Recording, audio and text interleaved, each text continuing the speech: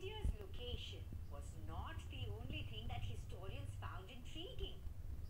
Right from the ancient times, many travelers and explorers traversed the lengths and breadths of this vast country in order to understand it a little bit better. For instance, Megasthenes, a Greek historian, came to India during the Mauryan era around 300 BCE. It is said that he spent years chronicling his different experiences in India. A Moroccan traveler called Ibn Battuta also spent many years in India. He wrote about the reign of the Sultan in Delhi and about his experiences in the southern part of India as well. There have been innumerable accounts of different travelers and historians who have tried to discover India's different facets. Even today, when we travel across India, we realize how large and varied the country is in every sense. In fact, India is one of the largest countries in the world by area. In terms of area, India is the 7th largest country in the world. India's total landmass measures around 3.28 million square kilometers. Russia, Canada, USA, China, Brazil, and Australia are the countries that are larger than India. But if you think that this isn't a big deal, let me tell you that there are over 180 countries that are smaller than India. India's total area makes up about 2.4% of the total geographical area of the world. Alright, that's how India's size stacks up against the rest of the world. So, let's learn a little bit more about the 7th largest country in the world, India.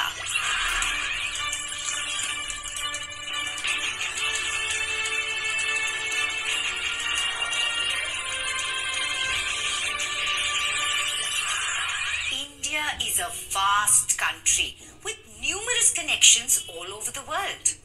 We've established that already. Now, exactly how large is this country though? Let's find out. Let's look at the boundary of the country. India has an enormous land boundary. India's land boundary extends to about 15,200 kilometers. And the total length of the coastline of the Indian mainland, along with the islands of Andaman and Nicobar as well as Lakshadweep, is 7,516.6 kilometers. The distance between the westernmost and the easternmost point of the Indian mainland is 2,933 kilometers. The distance between the northernmost and southernmost point of Indian mainland is 3,214 kilometers.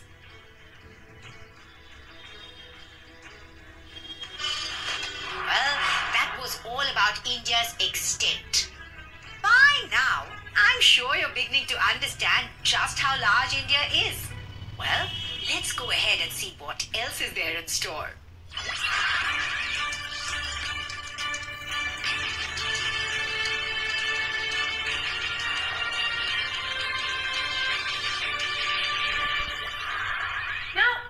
Certain challenges that large countries have to tackle.